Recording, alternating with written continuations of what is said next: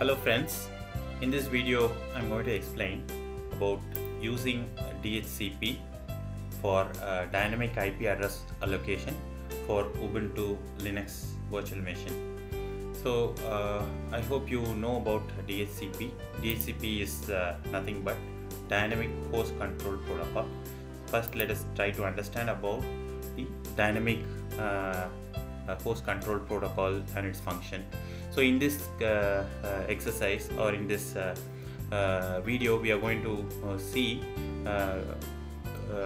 we are going to have two VMs, one configured as DHCP server and another as DHCP client. And in the DHCP server we are going to configure an address pool starting from 40, so address ranging from 40.0.0.2 to 40.0.0.50. We are going to configure the DHCP server on the interface ENP0S9, which is with the IP address 40.0.0.1. So after which we'll be actually connecting the line with another VM, and basically we would enable the DHCP client on that interface ENP0S9. And once we enable that, so the DHCP IP request will go from DHCP client to the DHCP server, and server will allocate an address from its address pool, probably 40.0.0.2 or 3 based on the availability. It will send the IP offer to the client, and client will receive the IP address and it will configure its interface ENP0S9. Okay, so coming to ENP0S9 and coming how to bring up one more VM in a same laptop. I had given another video, probably you can take a look on that, so which will clearly explain how to bring up a new VM, additional VM in the same system and make a connectivity. So basically the expectation is you should have two VMs that are actually connecting, should be able to ping together, and then try this exercise. Okay, let's get into the steps. First step is going to be you have to install the server. So the command to do that is sudo apt install isc dhcp server. So let me get into my Linux system.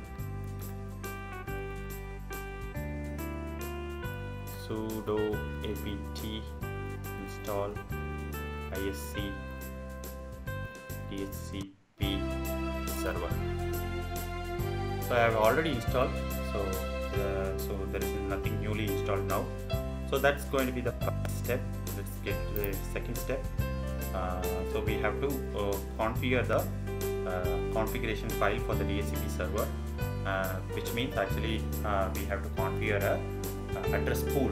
So as I had mentioned, we are going to configure the address pool from the subnet 40.0.0, which is a class C network, and we can give a range of IP addresses. I have given like 40.0.0.2 to 40.0.0.20. It can go all the way up to 254 PCs. It can serve up to 254 PCs with, and you can give a server. I have given a name server also, which is 127.0.0.53, and then have to with the configuration file. Let us open the configuration file. So sudo vm etc dhcp.conf. Go all the way to the bottom and then make this configuration and save this. So I had given domain name server different IP and then option routers as different IP. That's okay. So that's not a important thing at the moment. We are very much bothered about the IP address allocation, not the name server or the gateway.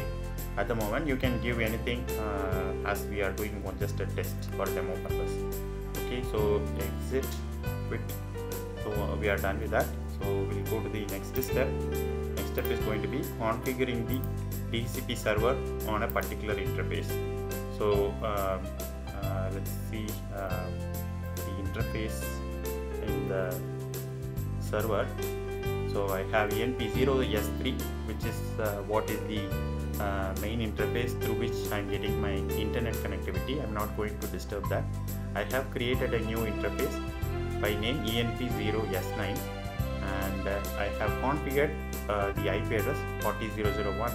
In case if you are wondering how to configure, so I give sudo ipconfig ENP0S9 and then give the IP address 40.0.0.1 and make it up. It's not it is so it's done. So this is one, and then you have to enable this enable the server in this interface in a particular configuration file, which is located in sudo vim etc defaults and ISP.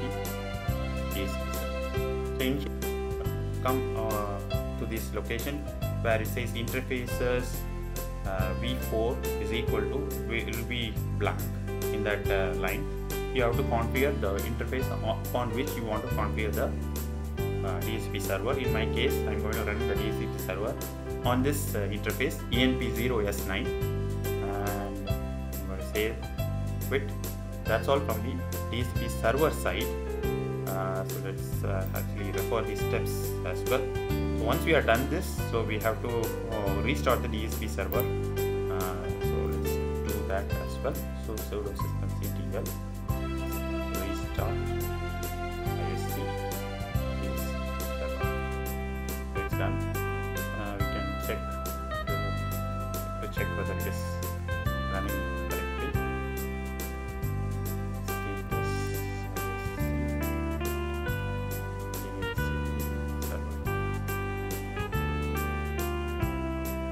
So it is active and running, so my server is ready. So let us go to the client now, so which is the next PC. I have host 1 which is connected. I brought that up.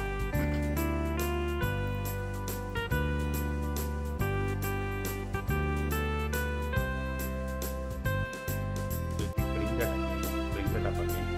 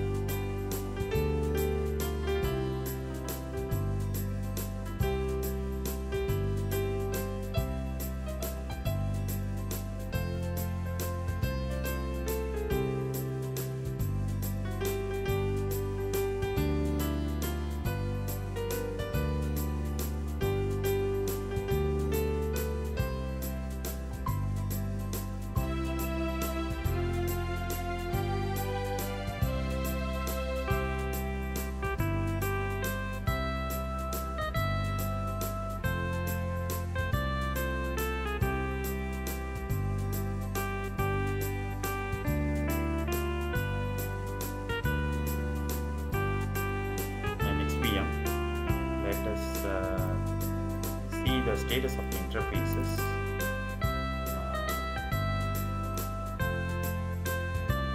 I have multiple interfaces. I'm going to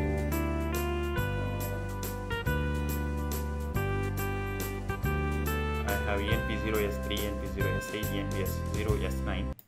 I want to use ENP0S9 for the sake of easiness for you. So it's already having an IP address through DHCP.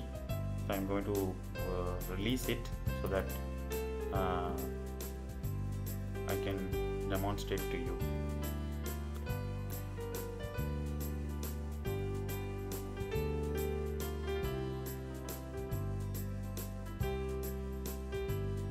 ENP0S9. Now there is no IP address because I have removed the IP by releasing the IP that I have obtained.